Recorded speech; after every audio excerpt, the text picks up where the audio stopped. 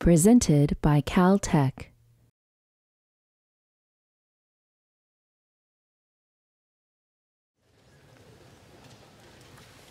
So I have now the pleasure of introducing the next speaker, David Baltimore, who is a Caltech President Emeritus, one of our beloved and few presidents, and the Robert Andrews Millikan Professor of Biology.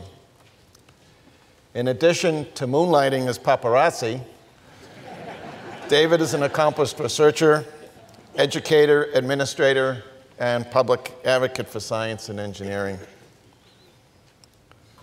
He's considered one of the world's most influential biologists, and I'm sure Jackie would want me to add that he received his undergraduate degree in chemistry. So we set you off on the straight path from that great Swarthmore College. David was awarded the Nobel Prize in Physiology or Medicine in 1975 at a young age for his research into viral replication that provides the key to understanding the life cycle of retroviruses. Very, very important work in our world today. And he's published 700 peer-reviewed articles and numerous other prizes, including the National Medal of Science. David, I think, like Ahmed, is very concerned about national science policy, and like Roger, on issues such as, in his case, recombinant DNA research and the AIDS epidemic. And I think we've seen David in the recent news as chair of the National Academy of Sciences International Summit on Human Gene Editing, and I hope you'll comment on that today, David. There's very powerful CRISPR-Cas technology that has enormous potential for human health, and then ethical issues about how we're going to use this going forward. David's, again, like Ahmed and Roger, he just continues to be an amazing researcher. His present research focuses on the control of the inflammatory and immune responses, as well as the use of gene therapy methods to treat HIV and cancer. And of course, this whole new modern era of engineering immunity is just so exciting, particularly in oncology. Maybe he'll comment on that today as well. He's one of the true leaders on our campus, helping the basic research faculty who want to move in that translational direction. Now, if I may, again, on a personal note, I've done this with the other speakers who are my friends. I must say, we feel very lucky to have David Baltimore and Alice Wang on the campus, because I must tell you that in addition to any deep science discussion, which David will engage in, and Alice, it's always fun to compare notes with them on great wines, fly fishing, Alice getting her pilot's license, if you can believe it. And my favorite, David, is always comparing every year at Christmas time the top 10 book list for the year. And so if you'll come up, please, and give you a lecture, The Future of Medicine. David. I hope that's okay.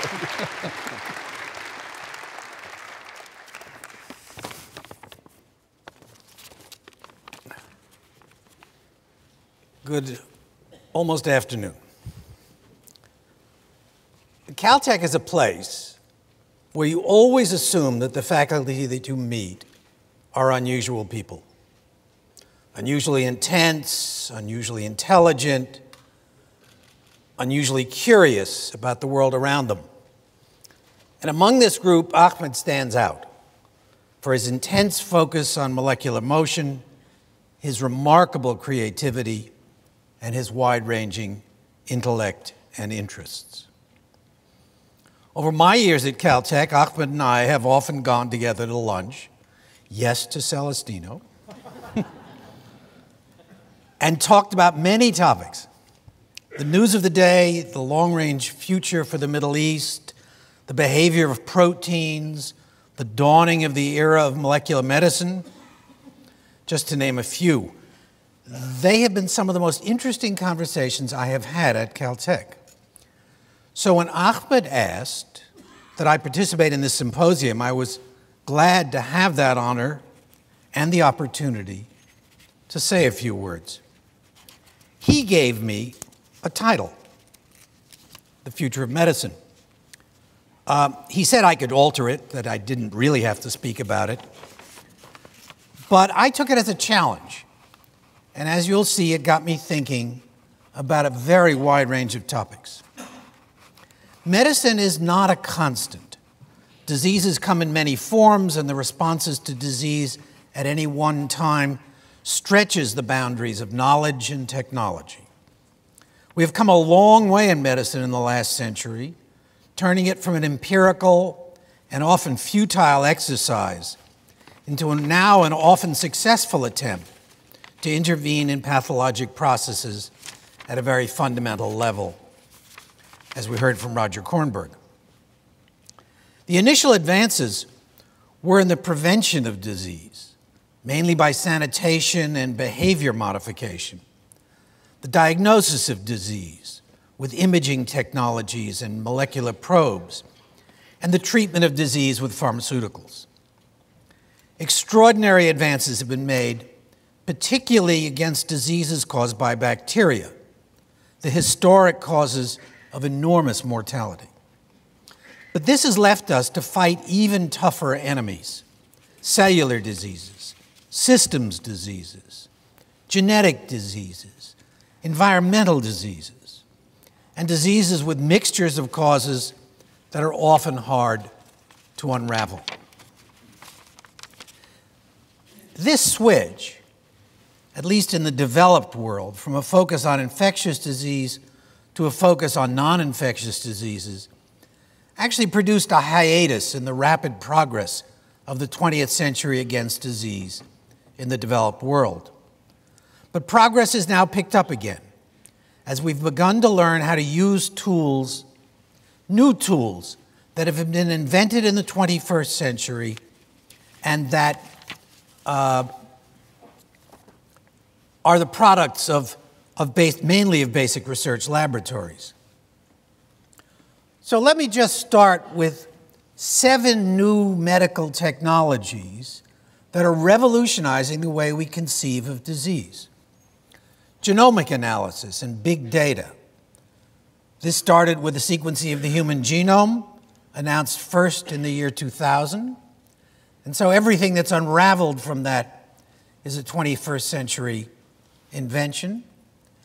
And as the sequencing has become cheaper and cheaper and faster, the data is piling up. We now have sequences of thousands of human genomes.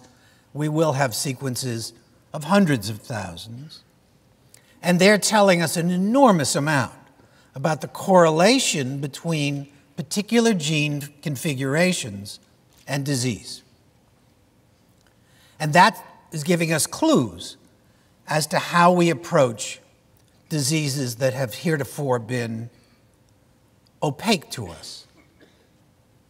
There are also new immunologic approaches to disease, in particular to cancer.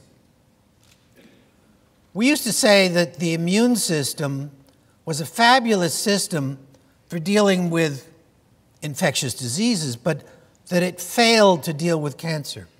But now with new approaches, including gene therapy methods, we're seeing remarkable, actually, cures of cancer coming from the application of new immunologic approaches. And gene therapy itself is a developing field. It dates back to the 20th century. But for a long time, nobody could figure out what it was really good for, how to really control it, use it. And that's all changing as we speak.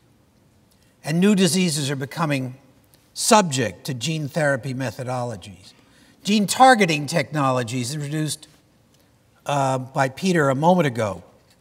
I'm not going to try to explain them, except to say that CRISPR-Cas9 has given us the ability to manipulate genes in situ in the cells of organisms. And that means we can go in and surgically change a single nucleotide in a gene from a situation where it's causing disease to a situation where it's neutral. It gives us the opportunity to add genes, to subtract genes, to do more or less anything we want to shape the genome. Now, we can't do this all today. In fact, these techniques are really the result of work in the last 3 years, so they're brand new. But there's no question which way they're going. And as I've often said, if you can define a question as precisely as we can define the questions around CRISPR-Cas9, those questions will get answers. Stem cell therapies. We've known about stem cells in biology for a long time, but weren't able to harness them. In the last 20 years, we've figured out how to harness them. And they are now the objects of intense study to provide new ways of dealing with disease, particularly in the areas of building new organs, as well as providing therapy for aging or damaged parts of the body. Modern imaging technologies are doing amazing things. I grew up knowing that there was a limit to the light microscope. It could only see down to a certain wavelength. But that we've long passed those limits with modern techniques, and we can now see inside organisms in ways we could never do before that are going to are changing diagnosis. And targeted drug development, using some of the techniques that Roger talked about, but many, many others, and wedding our drug development with genomic analysis so that we can target with great precision, and using then techniques of structural biology to wed those two technologies. Now, I want to put in an aside here, but let me give you the bottom line. As the President of the United States is loving to say, this is giving us precision medicine. And to me, what precision medicine means is that we can target diseases with precision, without side effects, without missing, with a real knowledge of what's going on in the underlying molecular biology. And that is going to be 21st century medicine. But what I want to do is add one little footnote. Roger quite correctly talked about the tremendous difficulty of having a career in molecular biology or in modern biology today. And it is difficult, and it is lengthy, and people aren't getting the opportunity at the right age, to at least the age I was at and he was at when we did our best known work. But if you look at it from the other point of view, of the list of 7 technologies that I have up here, those are all the creation of just the last 20 years. And so something's right. Something's actually happening. And I will say that almost all of the advances have been made in the United States. Now, let's drill down a little bit in thinking about disease to a particular disease, and that's cancer. And if you look at this set of curves, it is the age-adjusted cancer death rates in males. I'll have females coming up. And what you see is that lung cancer, which is the big line and has been the dominant cancer in males now for many years, caused obviously by smoking, is now responding to the fact that fewer and fewer people are smoking. And so the curve has turned over, and mortality for lung cancer is on its way down and will continue on its way down. But there are lots of other cancers on their way down. In fact, remarkably, almost everything on here is on its way down, starting in the year 1995 or so.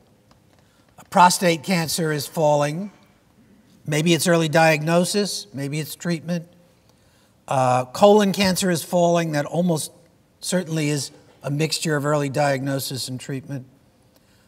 Some of them have been falling for years. Stomach, liver go way back. So it's not true that we're not having an effect on the cancer epidemic. We are having an effect. It's not fast. It's not complete. It'll require a lot more work, but it's happening. Same thing is true for women. Lung cancer is turning over just now because women stopped smoking later, started smoking later. But breast cancer is actually showing remarkable response to new methodologies, colon cancer, etc. So if you add it all up, if you add it all up, you see cancer death rates falling, and it's very impressive. But are the number of cancers falling, or is the mortality from cancer falling? And the answer is that the incidence, if anything, has been going up. There's a peak in there that I don't really understand very well in men, but I think that was an ascertainment of prostate cancer. But the cancer incidence rates are more or less flat or going up. So what we're seeing is the ability to treat the disease, not a fall in the occurrence of the disease. And you can see that because if the mortality is falling and the incidence is staying constant, then survival rates must be going up. And in fact, survival rates are going up.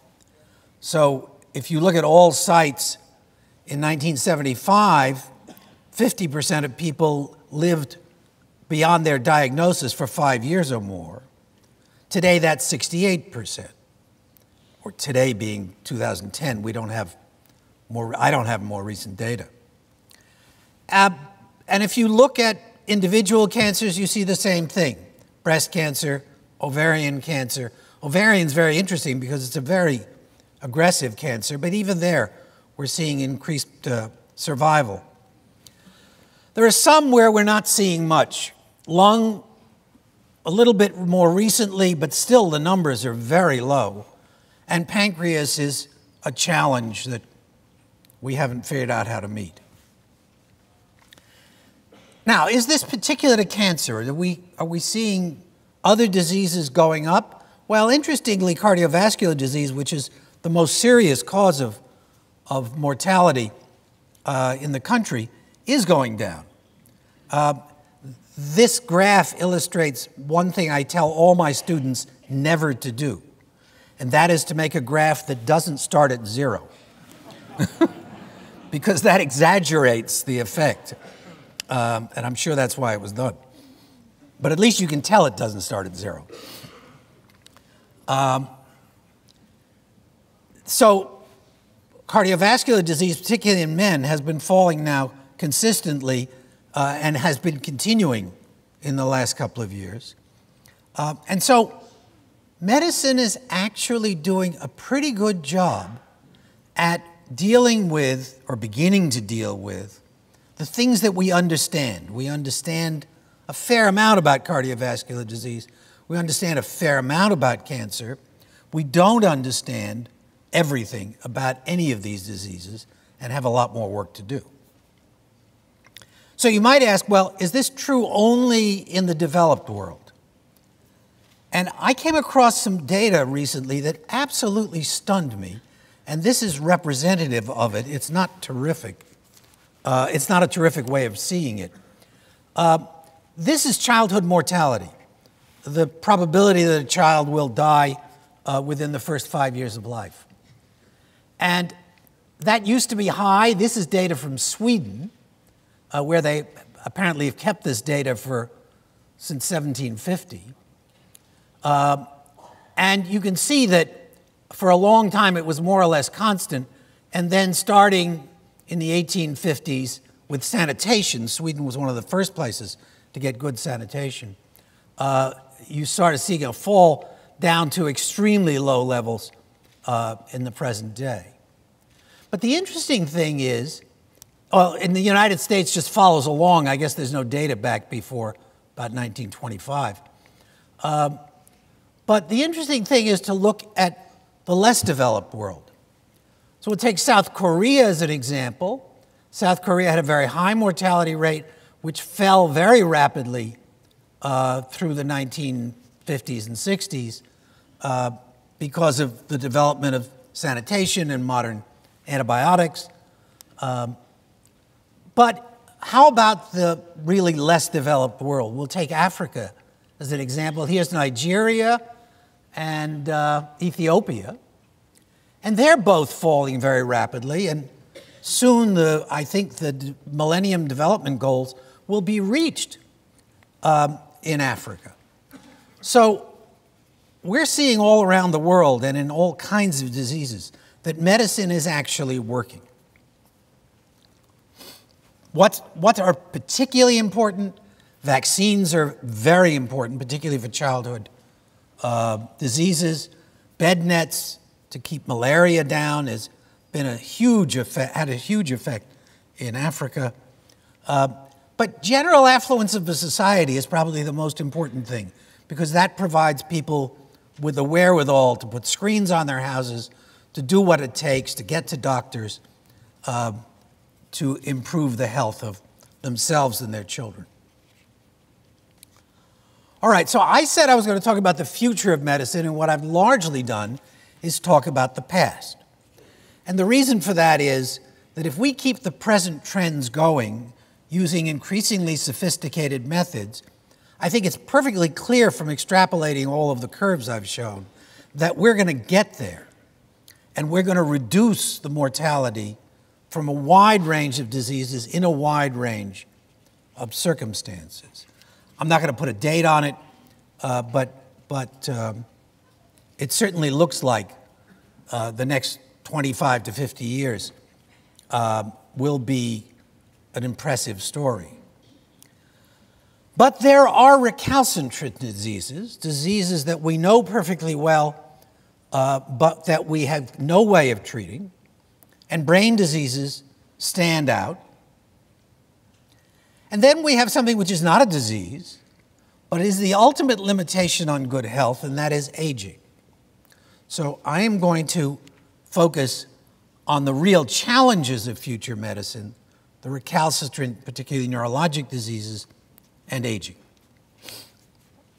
So I went to the internet and started looking for curves for the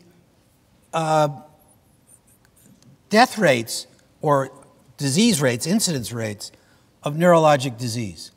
And I came across this remarkable curve, which shows that these diseases have been going up in incidence from the 1980s to, this curve goes to 2006, presumably continues on.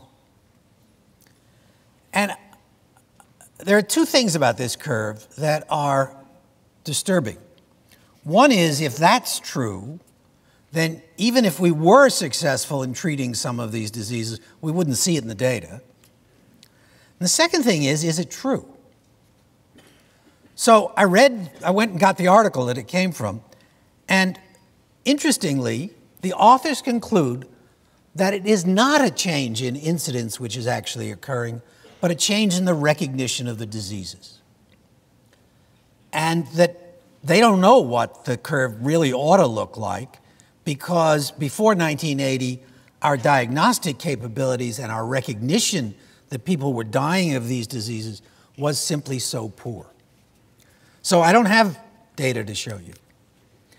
But we certainly all know that Alzheimer's disease, other dementias, Parkinson's disease, autism, schizophrenia, many other cognitive diseases are diseases that, whether they're increasing or not increasing, are certainly a plague on our civilization.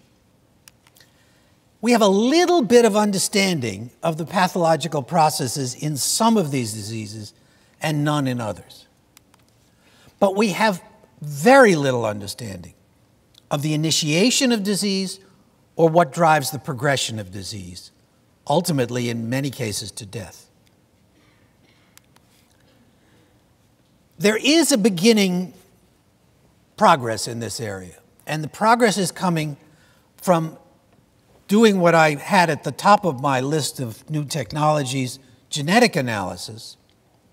Because although many of these diseases don't have a really defined genetic cause, they do seem to run in families. They do seem to, identical twins seem to have of the same kind of problems, which are all indications that there is a genetic component, even if it isn't an obvious single gene. And so those things we can learn. And we can look at the genes that associate. These are very difficult studies to do, but they've just recently been published. And you can see that gene A and gene B and gene C are increased in frequency, or allele A, B, and C, to be honest, when people have schizophrenia or autism or other diseases. Alzheimer's hasn't been terribly responsive to this. And those genes give us clues to causation. So one of the really extraordinary things is in schizophrenia, which is a fairly young person's disease, that it looks like the trimming of processes on nerves is a very important aspect of the formation of that. And people who understand how the nervous system works will appreciate that that makes a little sense. And so, not understanding these diseases at all, and not knowing how they start or how they progress, it's not surprising that we have very poor treatments. It's treatments that rarely go beyond symptomatic relief of one form or another. When you think about it, if we tried to treat bacterial disease and we didn't know it was caused by a bacterium, what would we do? We would do what people did, as Roger described, bleeding people and other sort of ridiculous now in retrospect methodologies. Or we'd treat fever. We'd put people in ice cube baths. They did that. But we now know about bacteria thanks to the work of wonderful bacteriologists in the 19th century, and antibiotics were developed. All right, I said that aging was the ultimate limitation, and I believe that's true. And so, are there ways to increase human longevity? Well, the thing that we've learned from work in animals is that you can manipulate the length of time that experimental animals live, or just animals in general, by manipulating their nutrition, basically limiting the caloric intake. It's not something that all of us are willing to do. And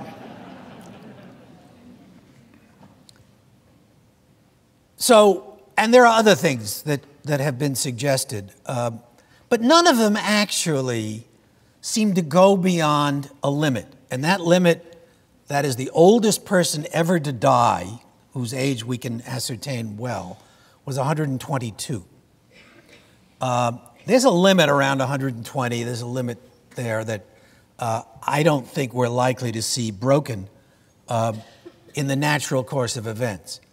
But the very fact that aging is such a reproducible phenomenon in our society, with a cutoff point, is clearly a consequence of gene action, and therefore there are genes at the basis of it, and if there are genes at the basis of it, we can change genes, as I've said. So I do see a long-term opportunity there, and understanding aging may lead us to the genes that control the aging process. I say genes because I'm sure that it's a multigenic issue. Will it have any effect on lifespan, or will it simply make people live longer up to the end? I think if we just control the diseases of older age, cancer, cardiovascular disease, neurologic disease, that probably won't have any effect on lifespan. It will on the statistics, but not on the ultimate age. So we need research on this question, but studying humans over 120 years, graduate students now spend 6 years, and that's nothing in dealing with this particular problem. So we need experimental animals, and very nicely, the animals around us show the same kind of aging that we do. If any of you have dogs, you can watch the dog's aging. You know that its joints begin to hurt, that it starts losing pigment in its skin, around its nose. And so aging is not something particular to us. We share it with at least our mammalian relatives. And so maybe all we need is graduate students who study for 15 years, not 120. Now, there's a deep mystery in aging, because all of our parts are in principle replaceable. Even the brain is to some extent replaceable. And yet, we often describe aging as a process of wearing out. The joints wear out, the mind wears out, whatever. Hearing becomes less effective, smell becomes less effective, we lose reproductive capacity, our skin thins, and I think the reason for all of that is that for about the first half of our life, we're taking advantage of the fact that evolution has been trying to make our species live longer and healthier because it's good for the next generation. But even if you argue that that extends into grandparenthood, somewhere around age 60 or 70, even evolution no longer cares for us. And so we must care for ourselves. And the future of medicine will include us trying to fight off the ravages of age. So, to sum it up, the future of medicine is to cure the diseases we understand, to understand and then cure the diseases we do not now understand, to liberate us from the process of aging. And although I haven't commented on this, an implication of the new gene editing methodologies is that we will finally try to perfect the human body, whatever that means. Thank you.